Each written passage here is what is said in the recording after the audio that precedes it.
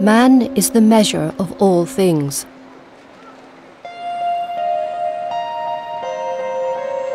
For some time now, we have been changing our environment so that it would meet our needs, our measure.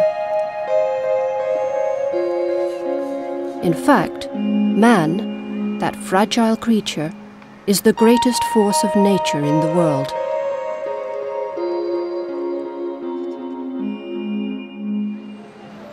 Modern society means excitement. Modern society doesn't mean perfection. It's basically the lust of the human beings. They're ravishing the senses. It is that you want to explore, you want to find, you want to see, and you want to be part of the system.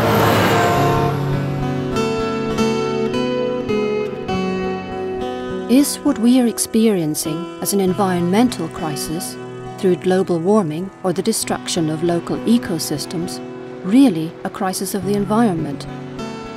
Or is it in fact a crisis of our expectations, assumptions, endeavors and habits? Is it distant and abstract, or actually something very personal? My story, your story, and the story that connects us.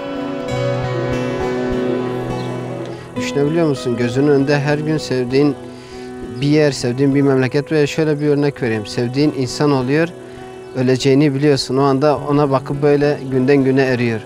Bizim de tarih öyle.